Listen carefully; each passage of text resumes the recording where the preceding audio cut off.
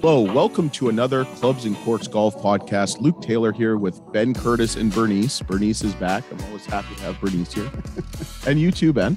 Thank you. Yeah. It's good to be back. Thanks for having me. You're always welcome. Well, it's your studio. Yeah, but it's our podcast. I guess. You know, there's no me and team. No, there's no I in team. There's no me. Yeah, God. whatever. Okay. So we got a fun guest. That's why you're not a coach anymore, huh? No, hold on. That was great. I was the Uncle Luke of college tennis. So just remember to subscribe, rate, and review. Yeah, that's pretty much it. Yeah. There's a little link below. I guess that's what people do. Thumbs up, right? Yeah, whatever. Thumbs up. So we got a 4-time national champion as a player and a coach. You know of him or know him from his college playing days. Yeah, amateur, college. I don't think pro, but more college and amateur stuff. Yeah. And we've had the greatest player of all time at the college he's coaching at now. Oh yeah, John Rollins. He was supposed to say it. Well, I figured it. I'm sure he's figured it out. Well, there's now. I think John Rollins is the only pro that's ever come from VCU. There's probably been a few more. Lanto. Yeah. What's Rafa, that? Lanto, Rafa. Okay. Yeah. See? Yeah. Okay. And how I reached out to him. Are you going to say his Yeah, name? we're getting there. We're getting there. Hey, Hal Irwin said we were talking pure nonsense. Remember? Well, all right. We got you are. I am. Andy Walker, head men's golf coach, Virginia Commonwealth University, the Rams, and Dubline putting. That's how we connected. Dubline putting, because I took some video. Now I don't want to say we because you don't go to professional golf tournaments. And people were using it. Jim Furyk was using it. I think Darren Clark was using it too. Yeah. DC. There was a third pro. But yeah, welcome. It must have been Hal. Hal was using it. Hill wasn't. So welcome to Clubs and Corks Golf Podcast. Yeah. Pahil Mickelson uses it, and some other guys. But no, thanks for having me, guys. I'm excited. Hope everything's good. Yeah. How's Virginia treating you? Great. It's hot here, man. Goodness gracious. It's hot there. I'm a Phoenix dude and lived in Florida, and it's hot here. Can we curse? Is it? Yeah. Yeah. Oh, he's thrown one F-bomb so far between the two of us. He got really spirited, and we weren't even drinking either. Yeah. Oh yeah, I forgot to mention, brought to you by Keenan Wines. Yeah, sorry about that. Yeah. But yeah, so it's a different heat, isn't it? I mean, obviously Phoenix is just that very dry. Did you think now California, it never really got super hot where you guys were? No, it wasn't. Pepperdine. No, it wasn't too bad. Pepperdine, the Waves, national champion. And they won a national championship this past year. Yeah. It's pretty cool, huh? Yeah, a couple months ago. So it was fun. It's fun to be a part of that again. Yeah. About time. So when you were in Phoenix, did you ever stay at Jeff Ogilvy's house? I did not. Why would I stay at another man's house? I don't know, because last time he stayed there, where you couldn't keep anything down. Right? I got super sick. Yeah. And they weren't even there. He was in Australia, and they had the tournament at Greyhawk, and he let us stay there. And I got really sick. I had to pull out of the event, flew home, and it was not good. Yeah. So if Jeff Ogilvy ever invites you or anybody you know, I mean, maybe you send your enemies there. Don't stay there. He won't be there either. Well, we stayed there after that several times. Well, you didn't say that. Well, I didn't. Okay. But anyway. So you're at VCU. You just started a couple months ago, right? A couple months ago. So what's the plan? Play well. How about that? Yeah. I mean, really right now, trying to get some of the guys healthy. Walked into a group very talented. I mean, these guys can probably the best putting team I've ever seen. I mean, these guys can roll their pill. They look like you, Ben. And so and actually some really good ball strikers. So it's going to be fun, just kind of helping them piece it together, find out how to turn some 5s into 4s and 4s into 3s. But really right now, I just flew somebody in to do some assessments and find out, if some of these injuries are chronic or acute, and where do we go from here to make sure that, we have a healthy team to play. And that's kind of the main thing right off the bat. Wow, that's I don't even know. I don't even know what to follow up with anything. Nor does he. I mean, obviously, if the kids aren't healthy, you can't get on the road, you can't play in events, and can't perform at your peak level. But so, how many kids are on the team, and like, do you have a magic number that you like to keep? I know you've been coaching for 8-10 years now. So, is there a good number that you would like to have? That I don't know. Sometimes you walk in, there's 15 kids. Sometimes you walk in, there's 6. So. It really depends. At some of the other schools, I mean, we have such good facilities here that I can have a bigger roster. We're at 9, which is a good number. I mean, it's a great number to have. Wish all 9 of them were playing right now, but there's actually only like really one that's probably hurt to where he can't play. The other ones are probably playing through a little bit of soreness and pain. But that I think that kind of 10 number is a real sweet spot. It's tough because you like to have the 8 or 9. So when you are going to play another golf courses, it's easier to say, hey, I'm going to bring 2 groups out than 3. Right? Yeah. And so, but having 9 or 10 players is nice. And, not everyone has to be firing at all cylinders, all the time. I mean, you want to have, some guys that can work their way in. You don't want to have such a small roster to where if someone's not playing well or someone's going through some stuff, well, even if it's academically or health-wise, that you're behind the 8 ball. So I kind of like that 10 number has always been a pretty solid number to have. So when you walk into VCU, like you hear it all the time, coaches leave schools and they go to a new school. Like, what's that like? What's the biggest challenge? Obviously, getting to know the players, or is it getting to know the campus and all that? What's the biggest challenge for you? Really, it's trying to find out the community. Where am I going, and are these players or team embraced? Am I walking into a situation that I have to clean up some stuff or whatever it is? And really the reason I came here, there's been the last year and a half a few good opportunities to leave Lynn, where I was at, and we kind of it was a great place to be. It's down in South Florida. We ran the tables, but VCU was just a great opportunity from the beginning. And, we have a great AD. Richmond I didn't realize as golf rich as it is. I mean, such great golf courses here. The only time I'd really come here was when we used to play the Henrico County Open over at Dominion, right? And I played that probably 3 or 4 times. And so that was all I knew. I didn't, I'd heard of Kinloch, but hadn't experienced it. And obviously it's great. And Foundry and Fed Club and Country Club of Virginia and Richmond County. And there's so many good golf courses out here that really embrace the teams. So that's the thing is now once I get there, what's our access going to be? Because everyone can tell you all these golf courses are there. Don't mean they're going to let you play. Right? Yeah. So, 8:35 p.m. on a Sunday night.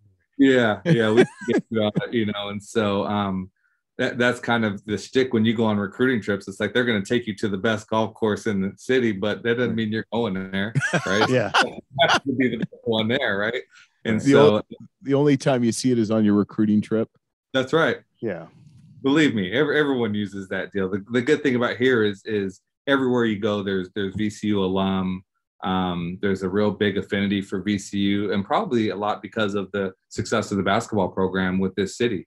The city shuts down when it's basketball time, and so along with that, I think comes a lot of those business people and people that are going to those games are all golfers and members of these clubs, and so we get to kind of ride the coattail of that a little bit and carve our own niche into the community. How much will you change, I guess, your recruiting philosophy much going from Lynn University Division II, where you won a national championship, to VCU, which is in the A10 and is Division I?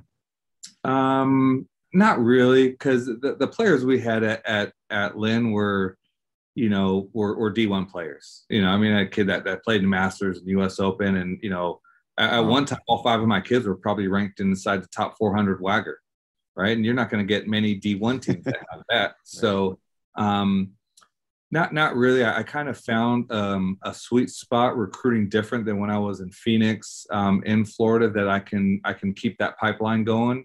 But what VCU is going to allow me to do is look more domestic as well. Now I have something to sell here. It's tough. Being in Florida at Lynn, I don't care how good I can recruit or get you to play. You're not coming to play for me at Lynn when Florida State, Georgia Tech, and all those guys are recruiting. It's just not going to happen, right? So I had to go and really hit international really hard when they don't know the difference between a Clemson and a Lynn, right? They don't right? The football team, maybe. They don't even know because they don't. Their football is different, right? Yeah, but you could say Lynn's undefeated, still undefeated. Still, right? And VCU is as well. That's a good thing. Is every place I've been, our football has never been beat. So it's you know. I think maybe it just goes with the territory, but that's all my colleges I went to. Yeah, but undefeated in football. Yeah, I can go. I'll go head to head with a Virginia Tech or Virginia for a player here in the state of Virginia if it's the best player, and I know that I can sell. I can sell the school, and I can sell the area, and I can sell the golf courses and the resources, and I can sell the schedule, and so it's so yeah. To answer that short story long. The recruiting will change a little bit. Mm-hmm. So going back to these injuries, I just blown away that all these, and you hear it all the time. Mills talks about it with his guys at Kent State, and obviously, John, but, and we were like, I'm like, why are these kids always injured? Is it the workouts? Is it they're just so much bigger and stronger than the bars partying. You didn't hear of anybody injured until they're in their 40s or 50s. Now it just seems like and like you say, is it chronic or is it the way they swing the club, the violence of it? I don't know. What's your take? My take on it, Ben, and I'm going to assume, I shouldn't make any assumptions, that we probably think about this the same as everyone that's hurt works out. Yeah. And it's not that hence why I don't work out. Well, as Lumpy says, you can't break or you can't pull fat. No, you can pull. No, he said you can pull a muscle, but you can't pull fat. Right. I love it.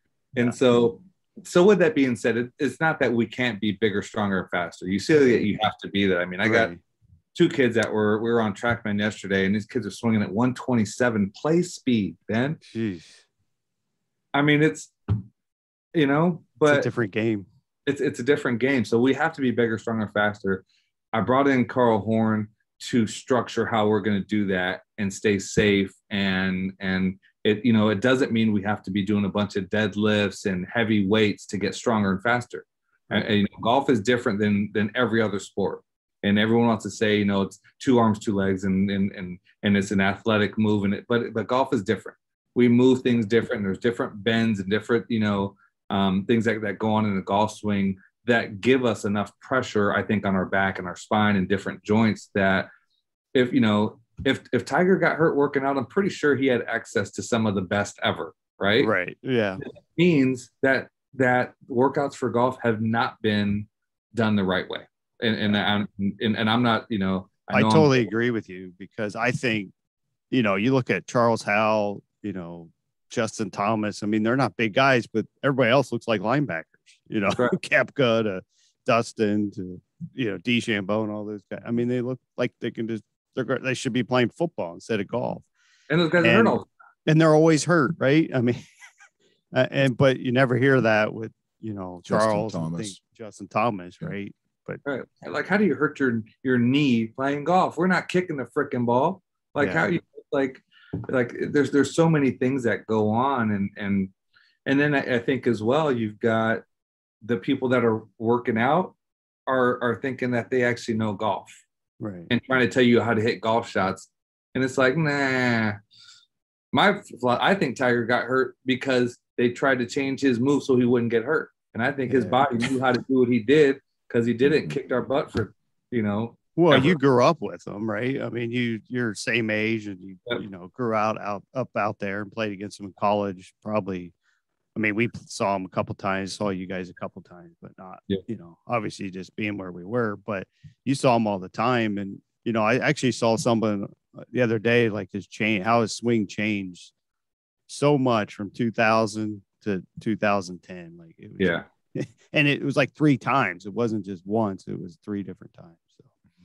I mean, there's a video where he was hitting balls, I think, at Lochinvar, and he was like 17 or 18. And that's just the most gorgeous freaking move. And it was fluid, and it was free, and it was athletic. And, then it got to be 5, but he can win with anything. It doesn't matter how many. He could play left-handed. shoot 60. So he putted so well that he got away with a lot that time. yeah. So you're the second person that we've had on the show that was on Golf Channel's reality show, The Big Break. Never You're heard in of it. Ireland. Yeah. Jan Dallin was in where she was Big Break, wasn't she? Yeah, she was Myrtle Beach. It was her, Myrtle Beach. Myrtle Beach. So you went to Ireland. First time ever in Ireland?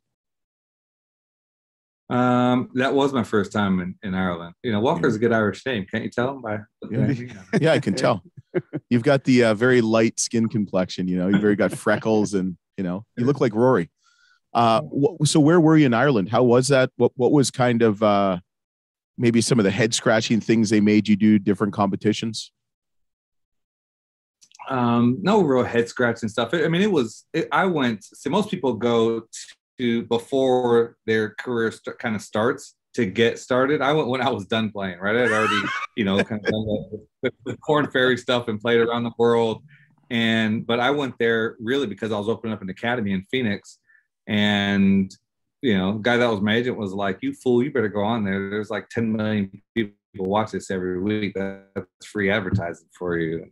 And so, you know, so we went over there. It was Ireland's way too cold, first of all. Don't want to live there ever, or really go back for that matter. Because they're like, you know, I said, what? Because they don't tell you where you're going. And that's the thing is when they pick you for the show, they say kind of show up and pack for 3 weeks of, you know, they said East Coast spring-like weather. Well, I'm from Phoenix. I don't know what East Coast spring-like weather is like, but I didn't know that meant 30 degrees every day and raining and blowing 50, right? So, so it was pretty miserable weather-wise. Where was it? Where? At the K Club. Oh, okay. Yeah. So we were at the K Club. So it was, you know, so that was cool. I mean, you know, obviously being there and you know, with the Ryder Cup history and all that stuff. Now you know why they have warm beer. It's a lot of hurry up and wait. Yeah. So I will go out and say, how do I say this? PC. I was the best player on there. So I should have won the deal, and we kind of had a good run. And the day that I did get booted off, I think I had too many pints of porter. So I don't know, probably trying to stay warm or whatever. But no, it was a fun experience, and you know, I still keep in contact with some of the people on there, and you know, they know how to create drama on that show. They know how to make you like, you know, talk ish to each other and pull the best of that out. So yeah, it's kind of like The Bachelor. You know, they kind of type cast you in certain roles. You know, they can manipulate things. So who else was there? Anybody else on the show of note? Or you probably know Julian Trudeau. He played Cornbury for a year. He's been caddying, you know, since I think he's with Adam Long now. Okay. And he was with who was he with before? He's been with a couple guys, some good bags. I think he's gotten a win or two at least out there. And let's see, Mark Murphy who ended up winning it. Irish dude, really good dude, funniest person probably on the face of the earth. And then quite a few of the women have played. So like Mallory Blackwelder actually married Julian. She played out on tour, and Nicole Smith played out on tour, and you know, quite a few of them. So it was pretty cool. Cool cast. Yeah. Were you able to play any of the other Irish courses? Like, were you able to get up to Royal County Down or? No, we went to Royal Portmarnock. So we shot one of the days there. It blew like literally probably 80 there. It was unbelievable. And I mean, I think I had a 130-yard shot that I probably aimed 70 yards left of the green and hit it to like 15 feet, right? And like turned it into the wind and still the wind. And then when we first got there, we played, I think it was like Carton House or something like that, which was a good tough track. So, but it's hard to enjoy them when it's raining and 4 degrees out, right? So, oh yeah. Well, one of my funnest times was we played Waterville one year, and it was blowing like 50, not 70 or 80, but 50, and the rain would never hit the ground. It hit everybody but the ground. But it was a lot of fun. Actually Tiger was there, and Marco Mira and Love couples and all that. We all played, and after doing a thing at the K Club for a few days. And Yep. So it was a lot Mark of fun. that was on the show. That's where he's from. Waterville was his own course growing up. Oh, okay. Yeah. It's a cool spot. I love it. I mean, that was the only time I've been on that side of the coast, but yeah, it was great. Yeah. But it's nothing. You definitely don't want to play a tournament, really. So you go out, you have a couple of drinks just to get yourself warm.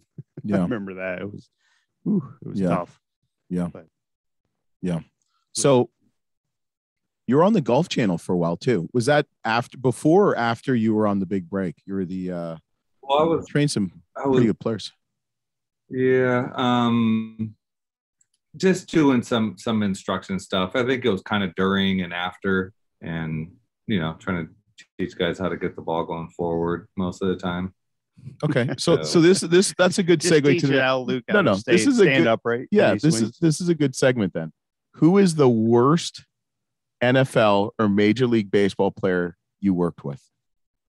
Oh man, that's awful. You're really gonna ask me to see the worst? Well, listen, we had Derek Anderson on here, and he said Cam Newton was like the worst for his being as athletic and big, strong dude as he was. He was terrible, and he flat out said he was terrible. Dang, the worst. Man. I don't know. I got to think about that one because they ended up being pretty decent. Those dudes grind, they grind at golf. I feel like if I'd have practiced at golf like they did, I'd probably still be playing, not coaching. But so who would be the best? Who would be the best? Because like J.R. Smith now, he's going to play college golf. Yeah. Did you see? I'm sure you saw that.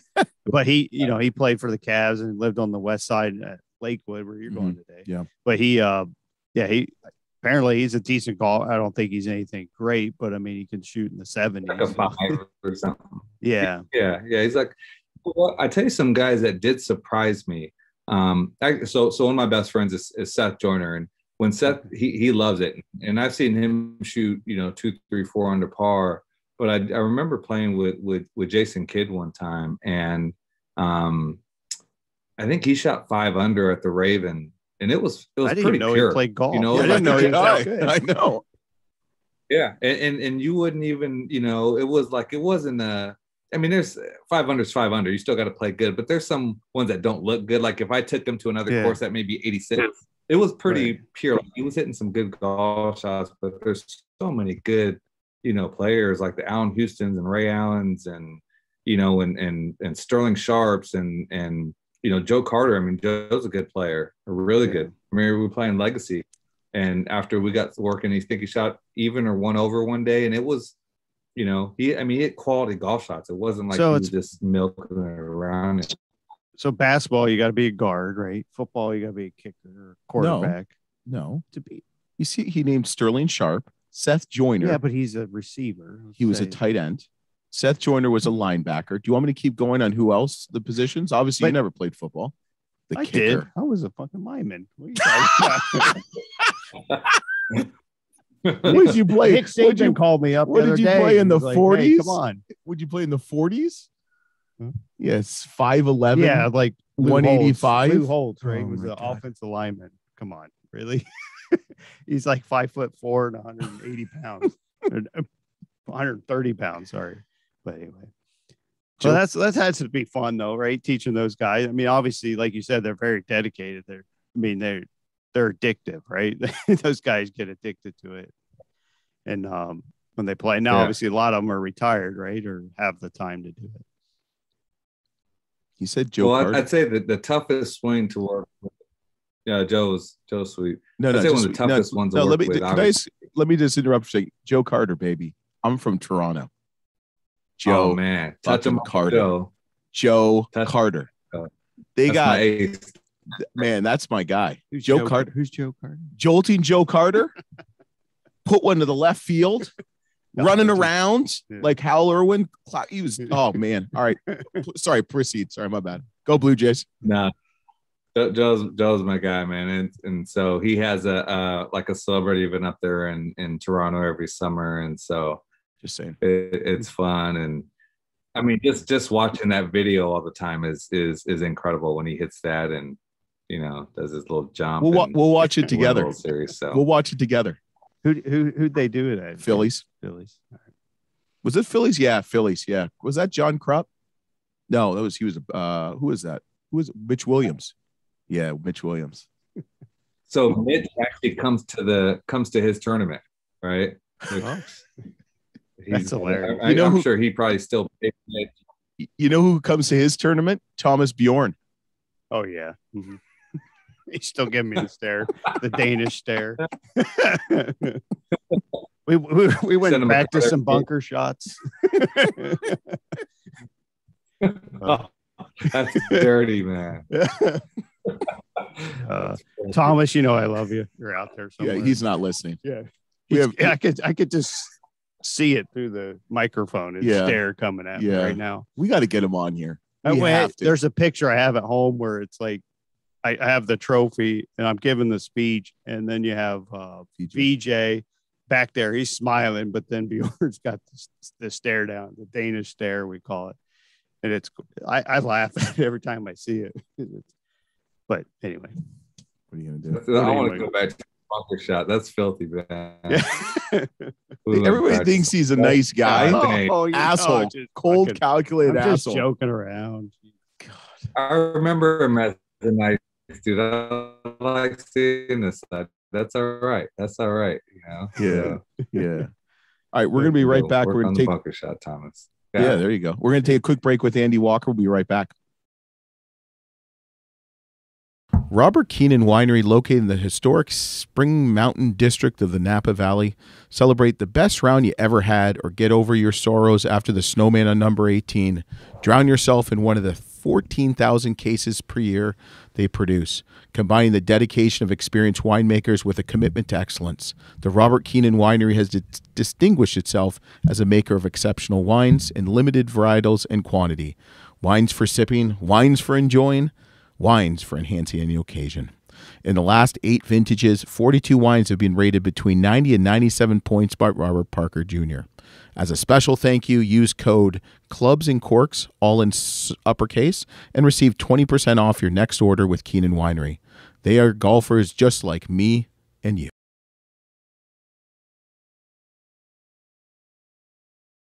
All right, we're back with Andy Walker. So you were a professional player 11 years. You played various domestic and international tours. What was your favorite tour? Which I think we probably know that one. What was your least favorite tour?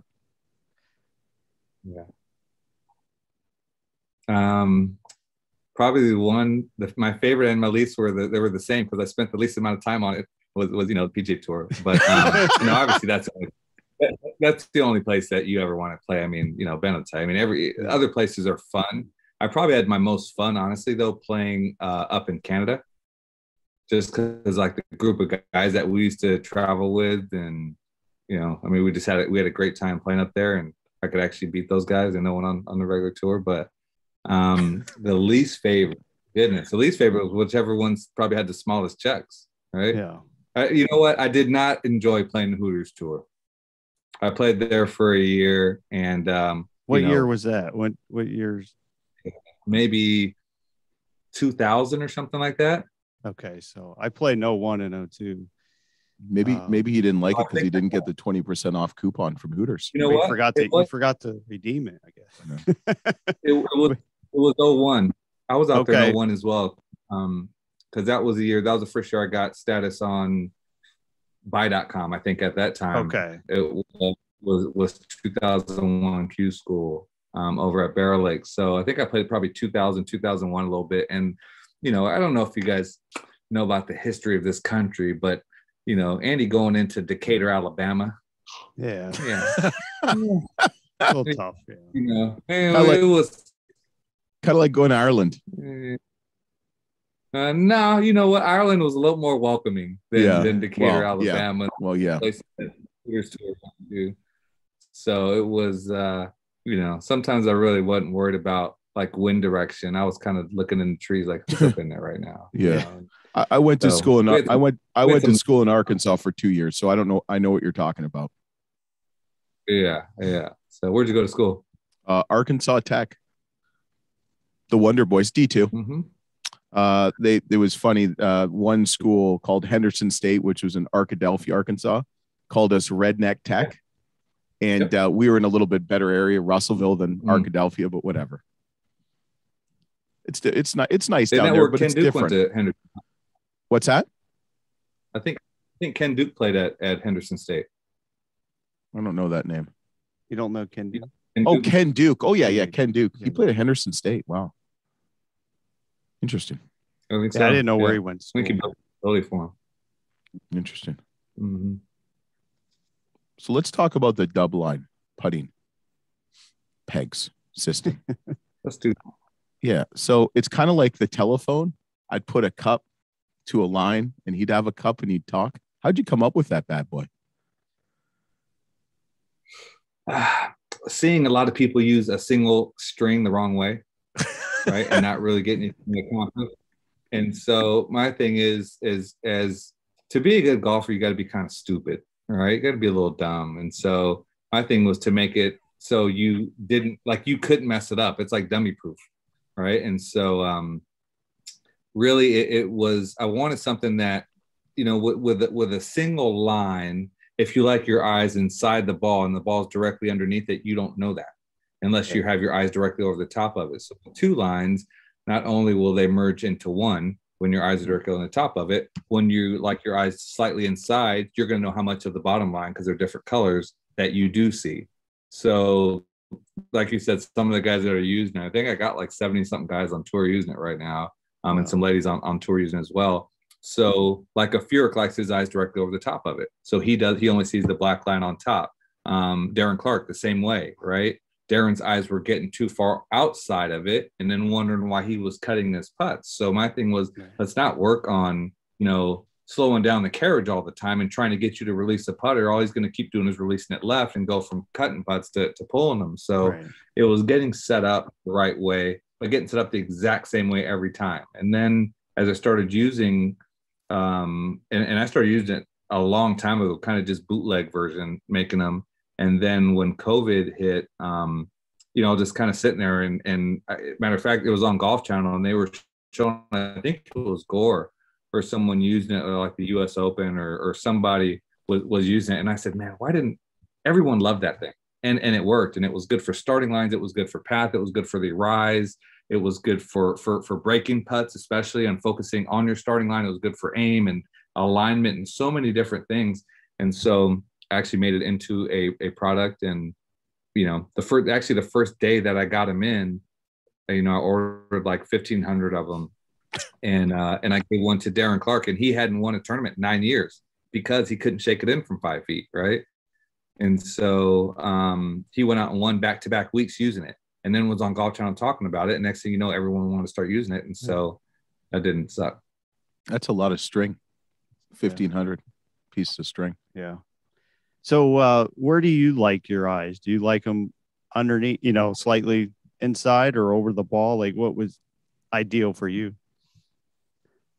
My ideal for me is right over the top of it, because my tendency is kind of like DC's. I get my eyes over the top, so I kind of cut putts a little bit, holding them off. Okay. And so I like to get mine directly over the top of it, which I feel like I'm kind of sitting back a little bit and the putter swings a little more natural. So that's my spot.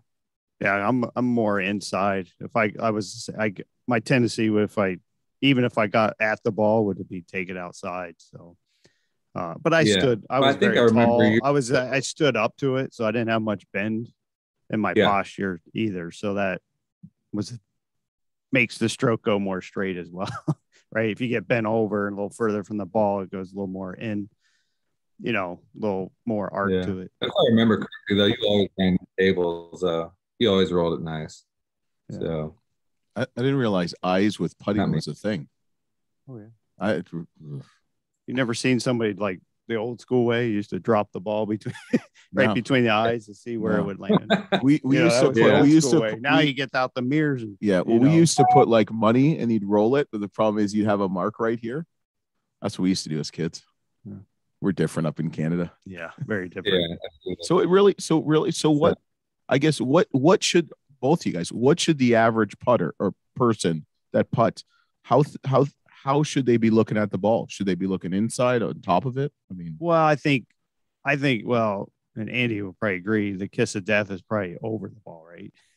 Right. You know, you see some guys are 6-8 inches inside the ball and they can still putt it, right? But It's just when you get outside the ball, it becomes very difficult. Definitely. And that's a thing with Dubline. It'll help you find out where you're going to roll it best and then help you get there every time. And so now we go into putter fitting. Not that, my thing is more, can you line this thing up where you want it? And, do you get the speed that you want when you hit these putts with putters? But as well, if you are inside a little bit, you like your eyes inside, you're probably going to have a putter that has a little more toe hang, right? And so you're going to have a little bit more swing to it. If you're over the top of it a little bit more, you're probably going to be conducive to using more of a face balance putter. So there's so many variables that go into hitting putts well that we don't think about all the time, or players don't think about, because they don't have the technology, they don't have the means that we had when we were playing, that we could measure stuff and get information really quick. Plus, they're not practicing as much as we did as well. So they just go out and they find that putter, and it's a Scotty, and it's on sale, and I like it, and it's a cool head cover, and I'm going to buy it and think that it's going to work for me because it worked for Jordan Spieth or somebody, right? So, and that's what people do. And so this kind of gives you, it goes not only into training and measurement stuff, but it gives you a repeatable place to get back to, and it can help you make sure that you have the right equipment and you're set up, right for, the way you want to. There's no way to, look at Billy Mayfair. He's made a couple putts in his day. It looks like he's writing his name in cursive, right? Right. And you got guys. And it's all how you read putts too, right? Like, as it's like, Ogilvy, I remember talking to him, and he's always looking for the ball to break right to left. And so he struggled a little bit left to right. And even when he practiced right to left, right? So it's just a little bit, it's how you see the ball going into the hole as well. So other than Tiger Woods, remember, who's the best putter you've ever seen, or that you played with? Or that's a good one. Faxon doesn't roll it very bad. No.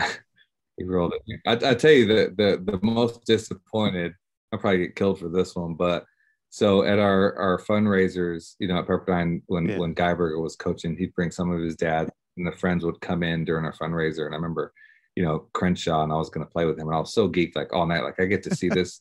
Man, he rolled it so bad. He couldn't cheat 3-putted like 4 or 5 times, probably because he didn't care, right? But I was just sitting there like, it's like Christmas, and you go under the tree, and there's no gifts for you. There's gifts for everyone else, and you're like, goodness gracious, I'll just waiting to just see this magic out there all day. And it was like, dude, you kind of putt like that, right? So, it's like, what about Baddeley? Somebody like that? He was. Yeah, he rolls it great. But he hit everything really firm, right? There was no die speed in his putt. And so for him, if you're using a dub line, he's going to use his starting lines different than I do. I die my putts in, probably because I'm afraid of 3 putts. So I want to keep them close to tap in the next one. But same as me, so that's, again, it's incredible. I tell you what, I got a kid on our team named Charlie Kennedy, who freshman. I haven't seen too many people roll like him on earth. It's pretty scary. It's almost like Cantlay was this weekend, right? That's how this kid is. Pretty much everything inside of 12 feet. I'm just gonna get to a point where I'm just gonna be like, pick it up so we can, keep up with the next group. So wow, pretty scary. Wow. Well, he's gonna have a bright future then, right? I don't know if he's one of those injured guys that you're talking about, but hopefully, he'll have a bright future. No, he's not. We gotta get a little speed in there, though. Okay. The problem is he does have a lot of the 12-footers, and they're always 30. So, but but he can play. He's a good player. We get a little speed in there to match up with that putt and stroke, and he's gonna be a stud. Yeah. How do you guys look in the A10 this year and probably nationally? I'll tell you in May.